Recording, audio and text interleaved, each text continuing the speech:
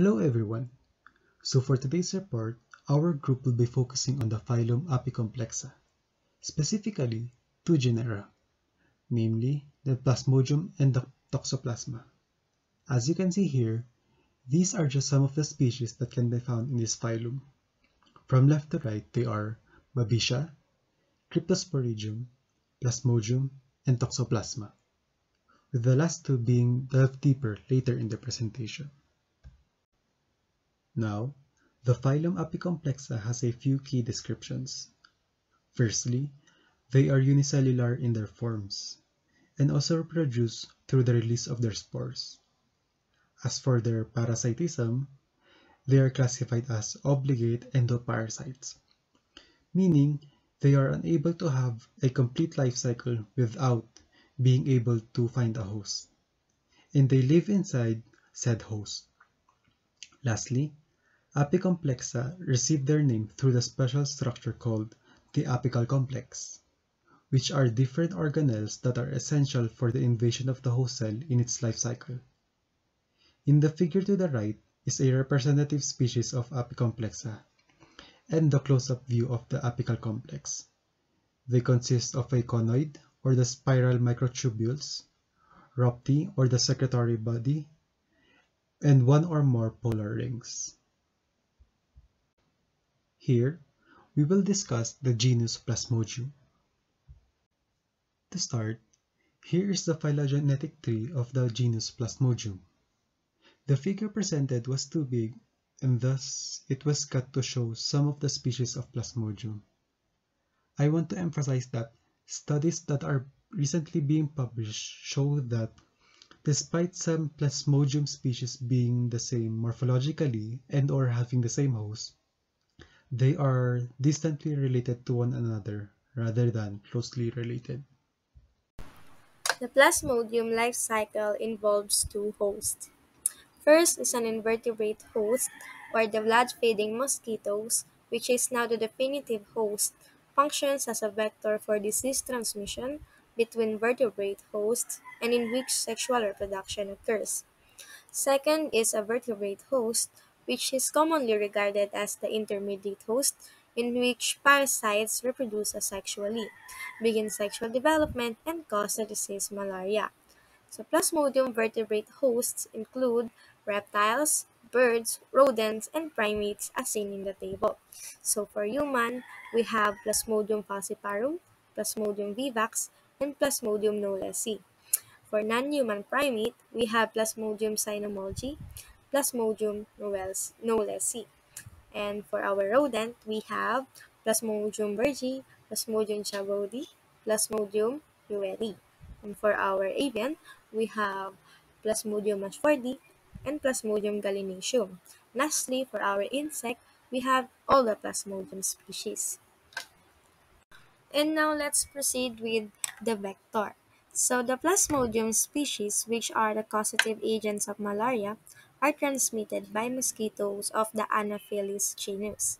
So John Wilhelm Megan, a German entomologist known for his groundbreaking diphtheria investigations, first described Anopheles as a mosquito genus in 1818. Anopheles is without a doubt the most studied and well-known mosquito genus, mainly for its great impact on human health. More than 500 species of Anopheles mosquito have been identified, with roughly 30 to 40 of these species being potential malaria vectors. So now let's dive into some of the particular species that causes malaria and its vectors. We have here first the Plasmodium falciparum, which is a protozoan parasite that causes malaria in humans. This species malaria, also known as malignant or falciparum malaria, is the most deadly type of malaria, with the highest incidence of complications and mortality. It is much more prevalent in sub-Saharan Africa than in many other regions of the world. So its known vectors are Anopheles gambiae, which is its principal vector, Anopheles albimanus, Anopheles freeborni, Anopheles maculatus, and Anopheles stephensi. Aside from that, we have Plasmodium knowlesi, which is originally known to cause simian malaria, and human knowlesi infections have been reported in nearly all the countries in Southeast Asia. So, Knowlesi or Plasmodium knowlesi vectors are Anopheles balabacensis, Anopheles crassens, Anopheles dirus, Anopheles hackeri, Anopheles latens, and Anopheles introlatus. Next, we have Plasmodium vivax, which is a protozoan parasite and a human pathogen. Recurring or benign tertian malaria is caused by this parasite, which is the most common and widely spread. Although Plasmodium vivax malaria is less virulent than Plasmodium falciparum, it can cause severe disease and death due to splenomegaly, or a pathologically enlarged spleen. It was found mainly in the United States, Latin America, and in some parts of Africa. Its known vectors are Anopheles pseudopunctipenis and Anopheles albimanus. Then next we have Plasmodium malariae. So Plasmodium malariae is a parasitic protozoa that causes malaria in humans. While it is present worldwide, it is a type of benign malaria that is not nearly as dangerous as Plasmodium falciparum or Plasmodium vivax. So, its vectors are Anopheles aconitus, Anopheles anulipes, Anopheles arabiensis, Anopheles aztecus, Anopheles crucifacis, and Anopheles darlingi. Plasmodium ovale is a species of parasitic protozoa that causes tertian malaria in humans. In comparison to Plasmodium falciparum and Plasmodium vivax, it is extremely rare and far less deadly than the two. It is being limited to West Africa, the Philippines, Eastern Indonesia, and Papua New Guinea. So, its known vectors are Anopheles albimanus, Anopheles atroparvus, Anopheles tyrus, Anopheles farauti, Anopheles preborni, Anopheles gambiae, Anopheles maculatus, Anopheles quadrimaculatus, Anopheles stephensi, and Anopheles subpictus. Many other different species involved are Plasmodium dominicum, Plasmodium agame, Plasmodium berghei, Plasmodium relictum, Plasmodium gallinaceum, and Plasmodium cynomolgi. Malaria is the main disease caused by Plasmodium species. Its natural history involves the cyclical infection of humans and the female Anopheles mosquitoes. The diagnosis of the disease depends to some extent on the clinical manifestations of the disease, but the most important is the demonstration of the parasites in stained smears of peripheral blood. In order to determine the presence of the said species, a blood specimen collected from the patient is spread as a thick or thin blood smear. The blood smear is then stained with a Ramanowsky stain, most often Gemsa. In the absence of the Gemsa stain, the right stain is used. The blood is then examined with an oil immersion objective. Visual criteria are used to detect malaria parasites and to differentiate the various species. The blood stage parasites of human Plasmodium species exhibit differences in their morphology and modify the host erythrocyte differently. These differences can be used to distinguish the four species. For Plasmodium falciparum, the distinguishing characteristic of the species are their crescent-shaped gametocytes. For Plasmodium vivax, their amoeboid trophozoites. For Plasmodium malariae, the rosette formation of their merozoites. For Plasmodium ovale, their compact trophozoite. And for Plasmodium knowlesi, the appearance of their segmented merozoites. Malaria is characterized by the overproduction of pro-inflammatory cytokines of the innate immune system.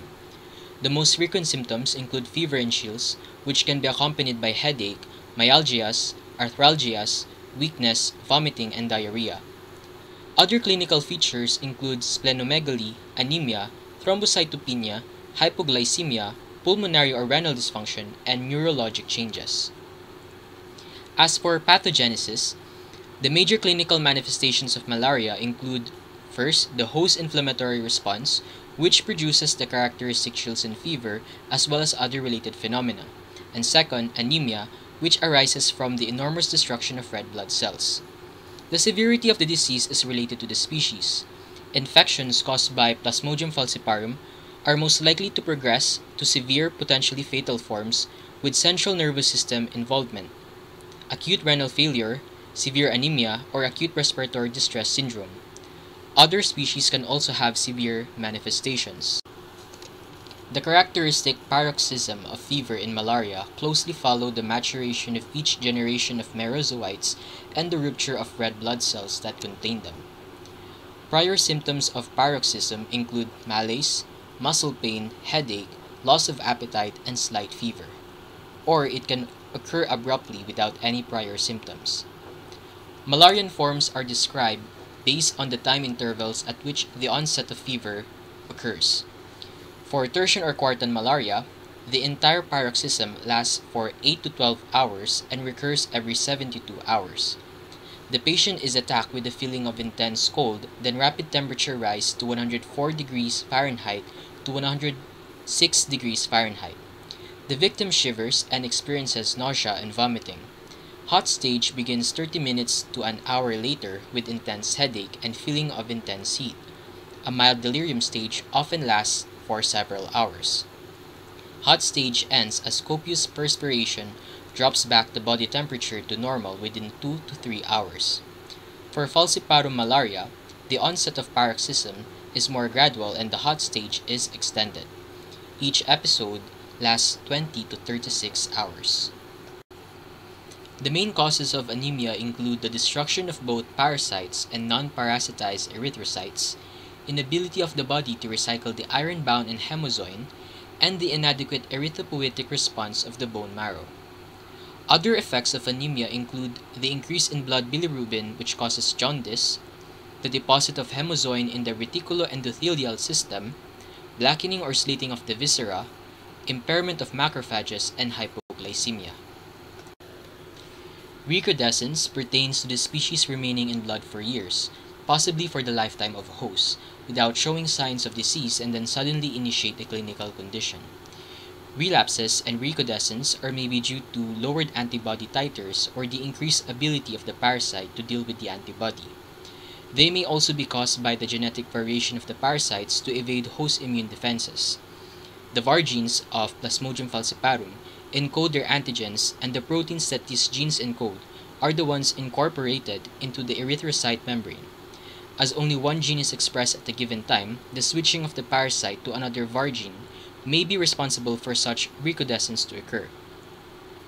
It also appears that relapse is mainly caused by the pre-erythrocytic merozoites reinfection of other hepatocytes, with subsequent reinvasion of red blood cells, as relapse occurs after erythrocytic forms were eliminated by erythrocytic schizontocytes such as quinine and chloroquine.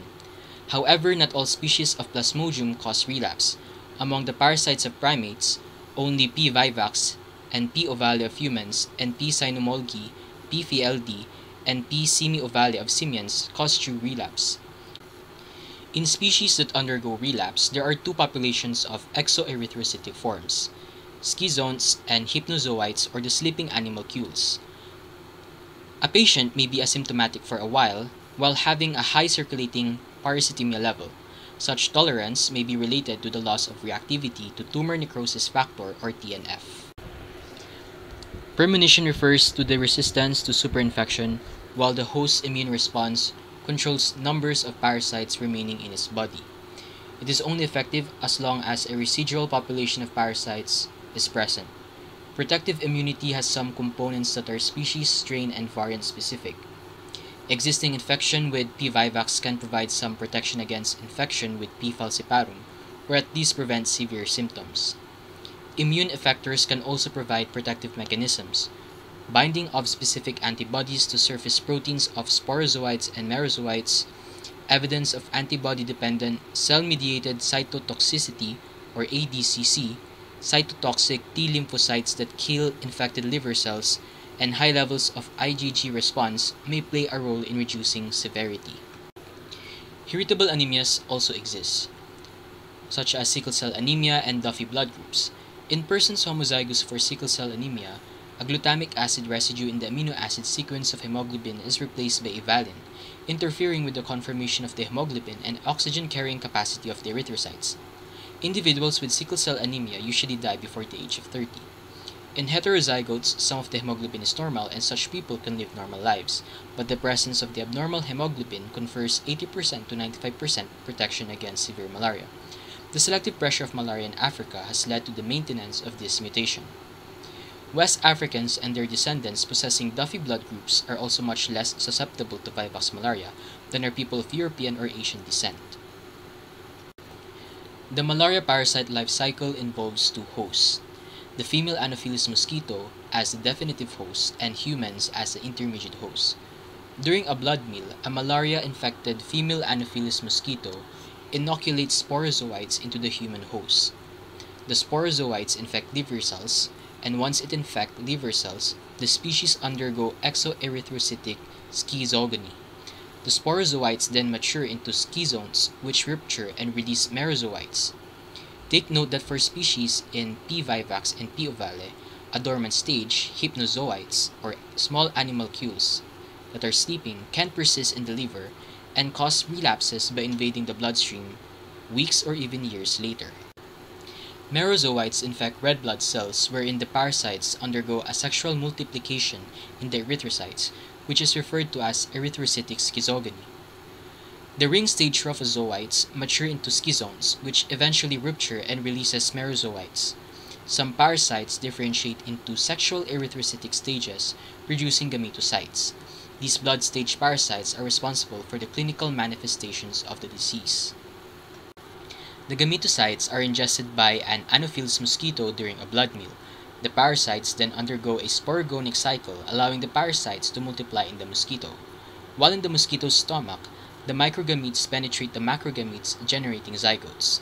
The zygotes in turn develop into ookins, which invade the midgut wall of the mosquito, where they develop into oocysts.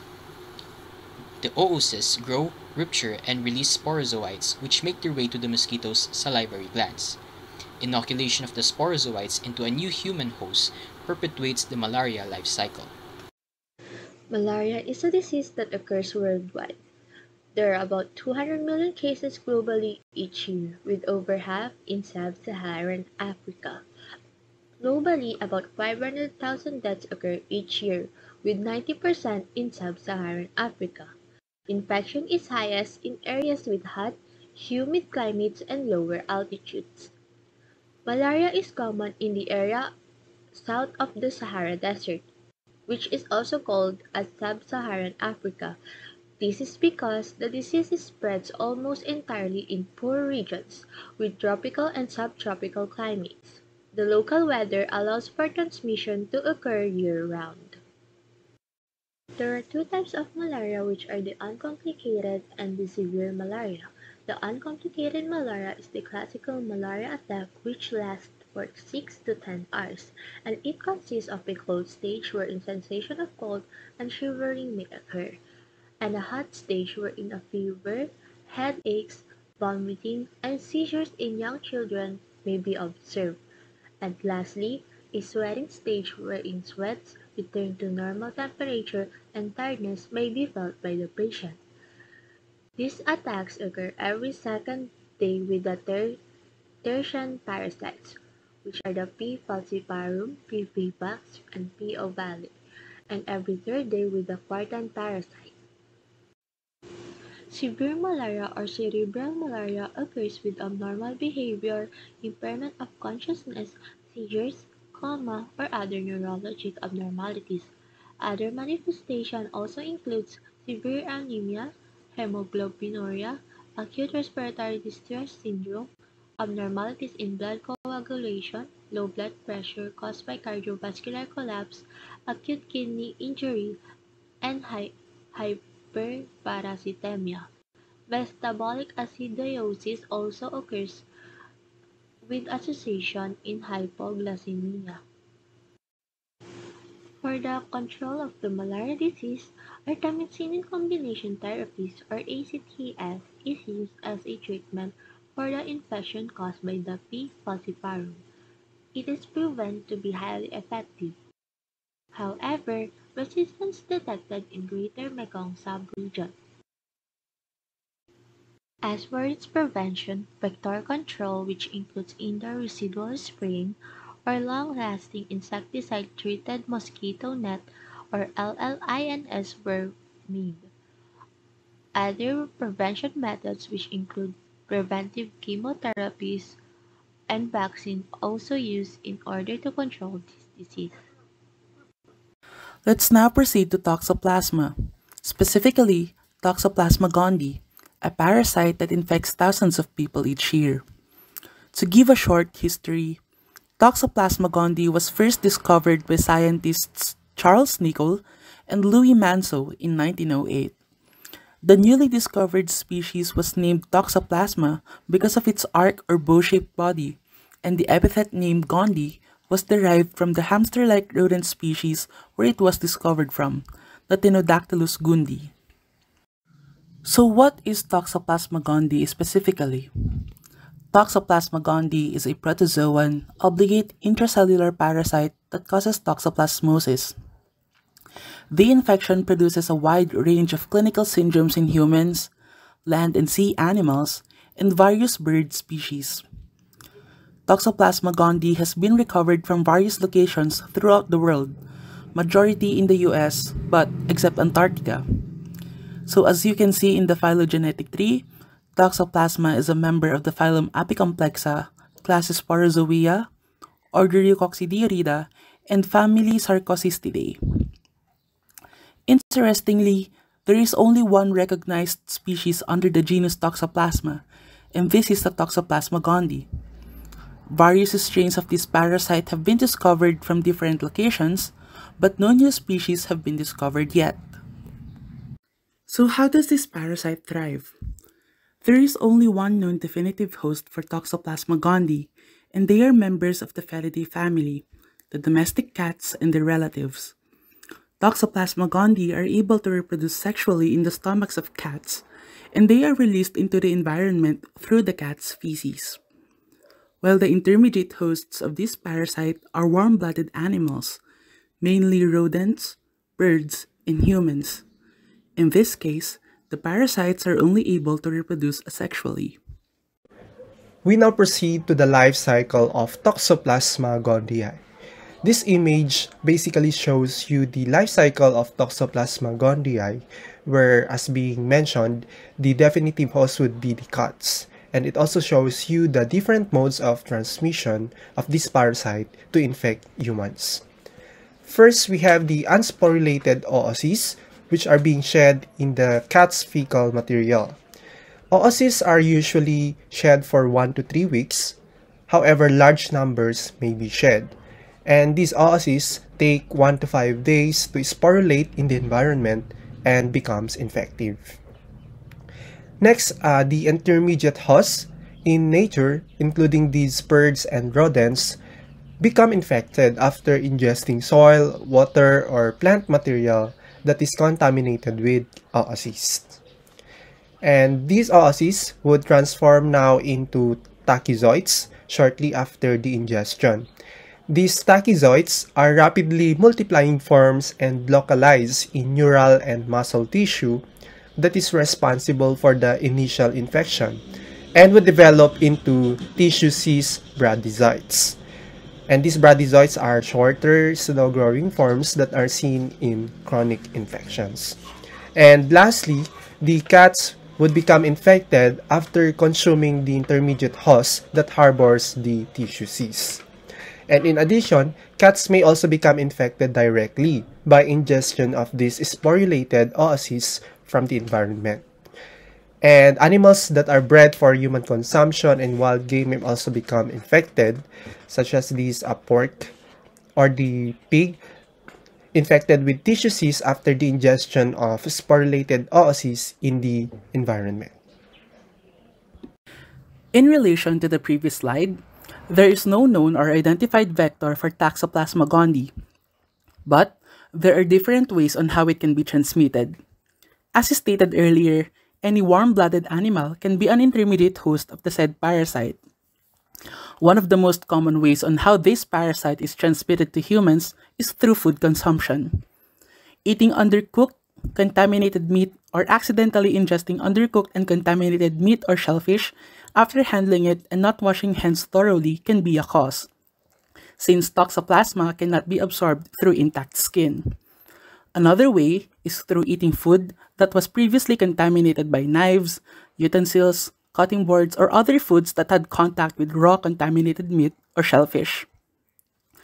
Another way of getting infected is through contact with cat feces, most especially to owners of infected cats. Cats are not natural carriers of this parasite, but they can get infected by ingesting infected intermediate hosts in the form of rodents and birds. And lastly, the only person to person transmission is through mother to child birth. A woman who is newly infected with Toxoplasma during or just before pregnancy can pass the infection to her unborn child, and this is known as a congenital infection. Next, we go to the epidemiology. The disease caused by the protozoan parasite Toxoplasma gondii is known as toxoplasmosis, and it occurs worldwide. This figure shows the global status of Toxoplasma gondii prevalence, having the American continents, the North America and South America, the Europe, and some parts of Asia with high prevalence. In these regions, it has been shown that more than 60% of some populations have been infected with Toxoplasma. In the United States, it is estimated that 11% of the population 6 years and older have been infected with Toxoplasma. And finally, the infection is often highest in areas of the world that have hot, humid climates and lower altitudes. It is because the oocysts survive better in these types of environment. Toxoplasmosis infection varies in different individuals affected. In general, the disease exhibit flu-like symptoms such as fever, muscle pain or aches or myalgia, sore throat, headache, and swollen lymph nodes, especially on the neck. For people with weakened immune system, severe complications are known to be exhibited, such as the cerebral toxoplasmosis, which causes headaches, seizures, and confusion. Another thing is pneumonitis, when the toxoplasmosis impacts the lungs, which can cause fever and cough. And lastly, ocular toxoplasmosis, which is an eye infection, and it may cause vision problems. Toxoplasmosis also affects babies. Symptoms include poor feeding, skin rashes, anemia, jaundice or the yellowing of the skin, and swollen lymph nodes. For children who got toxoplasmosis from birth or congenital, symptoms include hearing loss, optical problems, and it's with regards with the vision, and intellectual disability. Toxoplasmosis usually resolves on its own. However, for people who have weakened immune response, they are usually prescribed with medicines such as pyrimethamine, which is used to fight for parasites, and it includes also malaria, and sulfadiazine, which is an antibiotic. For pregnant women, spiramycin is administered before being given the combination of pyrimethamine and sulfadiazine. Since pyrimethamine lowers the folic acid levels in our body, folinic acid will also be prescribed in order to lessen the side effect. But first, in order to prevent having to get the treatment and its costs, food safety is a must. Toxoplasmosis from the parasite Toxoplasma gondii can be found on rabbits or shellfish. As such, there should be no undercooked meats or shellfish. It is then recommended to cook these foods under ideal internal temperature for it to be safe for consumption. In a similar way, untreated water might contain the parasite and thus should not also be consumed.